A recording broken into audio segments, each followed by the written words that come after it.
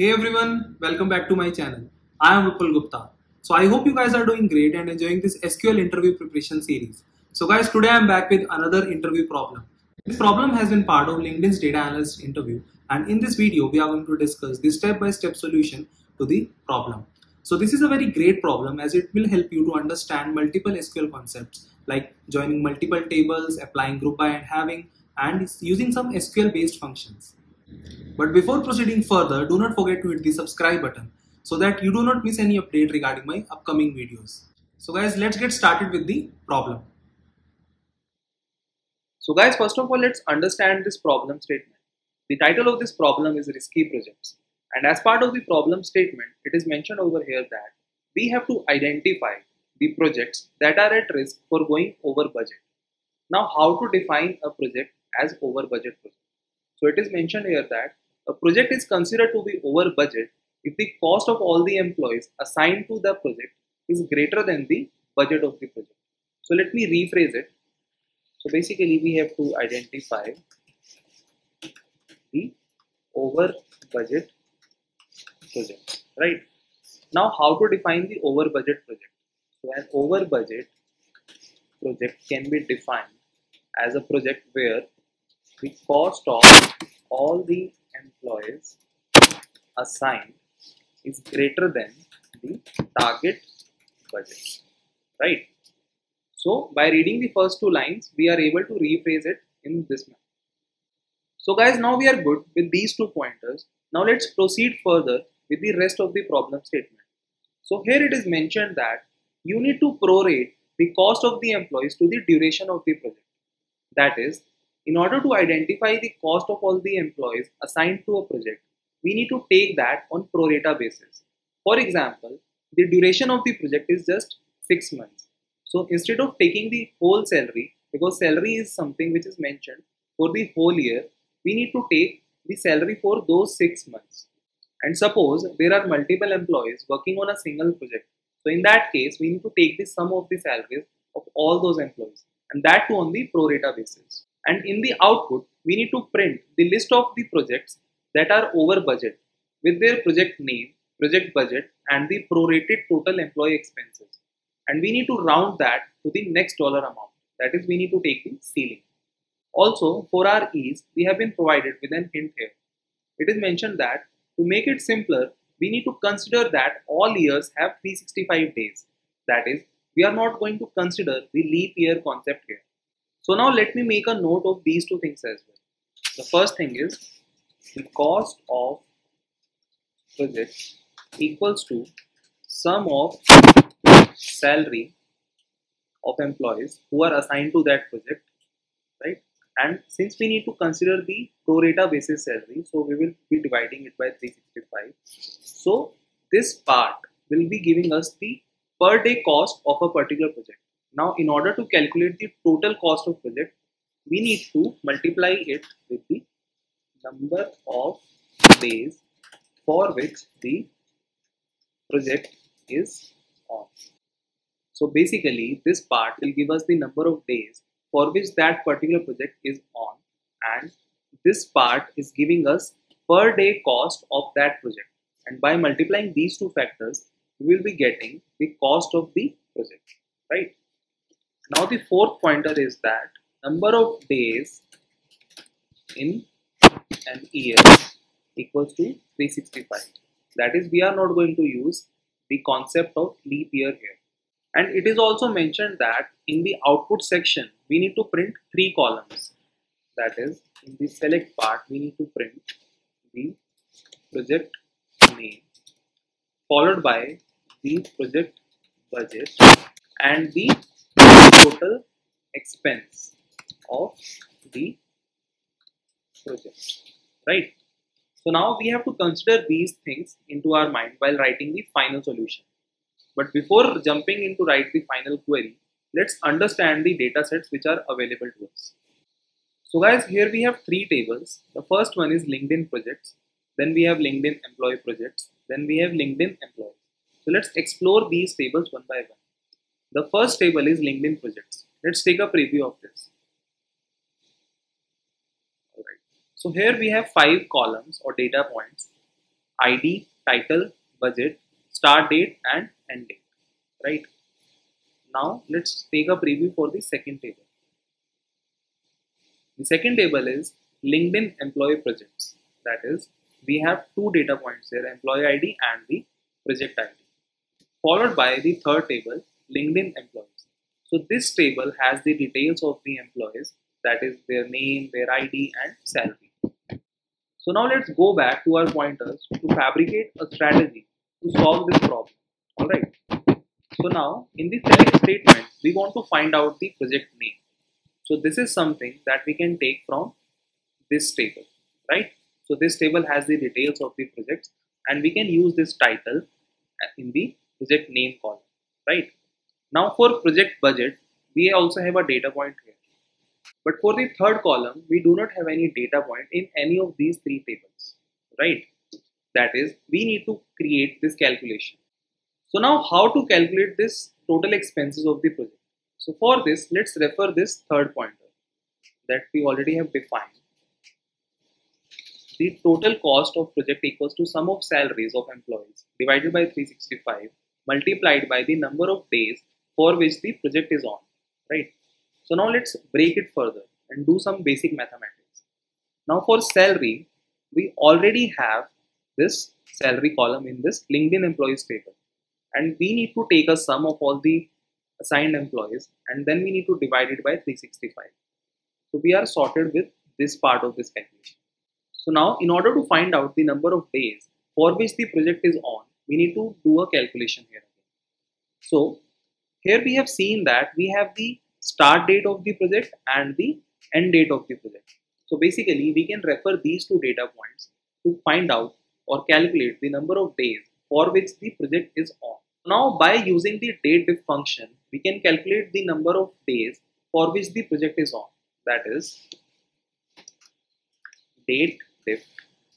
Now we can pass these two arguments. The first one is end underscore date followed by start underscore date. So now this part will give us the total number of days or duration of project in days. Right. So guys, now let's proceed further to write the final solution or the final query. But before that, I want to make a point here that since there are multiple tables involved, so obviously we are going to use joins here, right? Now we have to identify which tables we are going to use. First of all, let's identify the data points that we are going to use in the select statement. So we will be using the title, budget, start date, end date. And then what do we want? We want the salary of the employees. That is, we are not using any data point from this second table. That is, we are not using any data point from this second table, that is LinkedIn employee projects. But can we join these two tables directly, or do we want this as an intermediate table? So let's explore this. So for this, we have ID, title, budget, start date and end date. And in this table, we have employee ID, first name, last name and salary. So there is no data points which we can use to join these tables. So therefore, we will be using this second table because we need to join this table with this table first, and after that we are going to join that with this third table. That is, we are going to use all these three tables here. So first of all, I will be writing a dot star comma b dot star. So a is the alias that I am going to give to this table, b is for this table and c is for the third table, right? So now first of all, let's join these first two tables and see the output. So for this, a dot star comma b dot star, so basically it will give all the columns from all these two tables from LinkedIn underscore projects. So this is our first table and I am giving it an alias A. And now since we are just interested in those projects for which we have some budget, we have some start date and end date, so I will be taking a inner join here. That is inner join.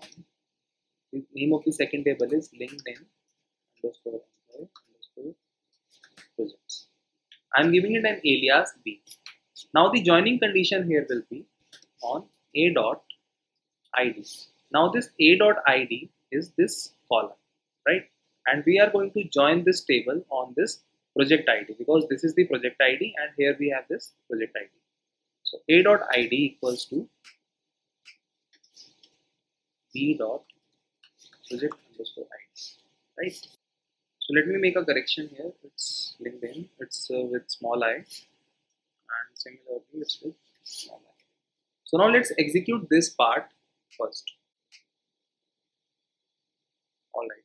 So now after joining these two tables, we are getting ID, that is project ID, title, budget, start date, end date, employee ID, and project ID.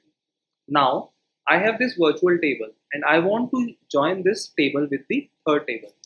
So let's take a inner join again. Now why I am using an inner join here? Because I am just interested in finding out the employees to whom a project is assigned, right? So inner join LinkedIn underscore employees, and I'm giving it an alias C, and the joining condition would be on v dot employee underscore id equals to c dot id, and let me mention it c dot star here to select all the columns from the third table, that is LinkedIn employees. So now let's execute this. Alright. So guys, now we are getting all the columns from all these three tables. But in the select statement, we are supposed to print three columns only. The first column is project name, followed by the project budget, and then the total expenses of the project. So let's do that.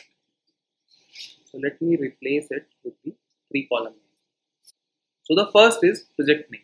And in order to print the project name, we are going to use this title column, that is a dot title, followed by the project budget, that is a dot budget.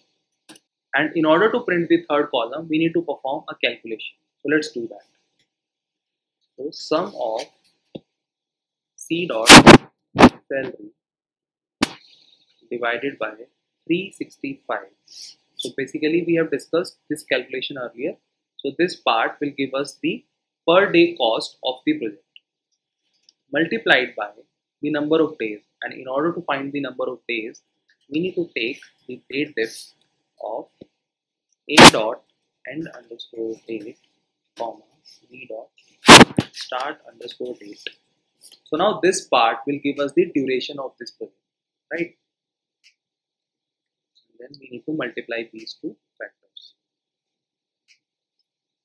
Also, it is mentioned here that we need to take the next dollar amount. We need to round off to the next dollar amount.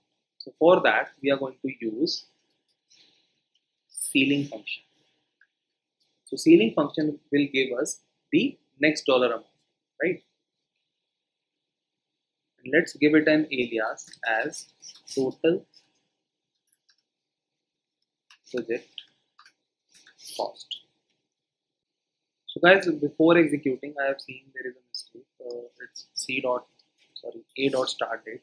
So both these columns are available in this particular table. So we are using a dot end date and a dot start date. So now let's execute this to see the output.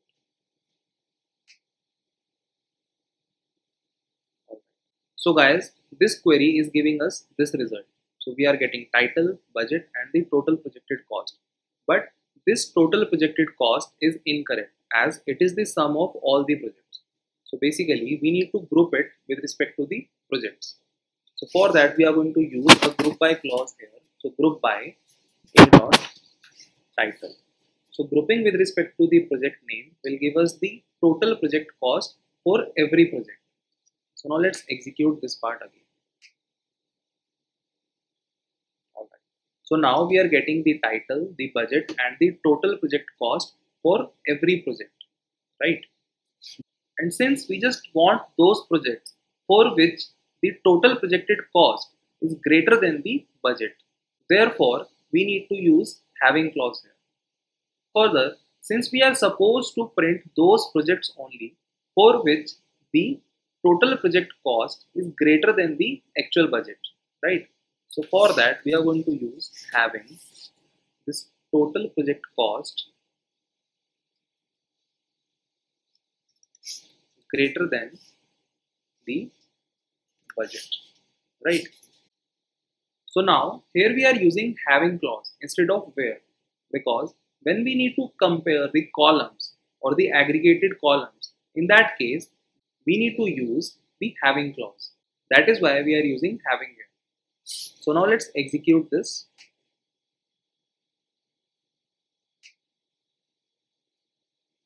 Alright, so now we have filtered our records to only those projects where the budget is less and the total projected cost is greater, right? Also you can confirm by looking at the data. So here the budget is some $29,000, whereas the total project cost is $36,000. And same goes for the other records as well. So guys, now this is the final query and it is giving us the final desired records. So now let's take a quick review of this query. So here what we are doing, we are printing these two columns because these columns are available as it is. Then in order to calculate this, we need to perform this calculation where we are taking the sum of all the salaries of all the employees involved in a project divided by 365, because we are taking the daily cost of project and we are then multiplying it with the number of days for which that project is on. And now we are taking the ceiling because this calculation can give us some float value and we are using ceiling function here to get the next dollar amount. Suppose if this part is giving us some value like $30,000.67, so by using ceiling function we are getting $30,001. So guys, this is all about the select part. Then we are using joins twice. We are joining the LinkedIn projects table with the LinkedIn employee projects, and then we are further joining it with the LinkedIn employees table. And these are the conditions that we have used here. After that, we have done a grouping based on the project title because we want the projected cost with respect to the title only, right? And after that, we are using having clause here to filter out those records where the budget is less than the total projected cost. So guys, this way we can write the final solution. So if you like this video, do not forget to hit the like button and subscribe my channel for more videos like this. Also, you can share these videos with your colleagues and friends so that others also can benefit. So guys, do share your feedback in the comment section below. Also, if you have any problem statement and you want me to make a detailed solution video on that, so you can reach out to me either in the comment section or via Gmail, LinkedIn, Instagram or WhatsApp. All the details are available in the description section below. So thank you for watching. Keep learning, happy learning, and stay tuned for the next videos.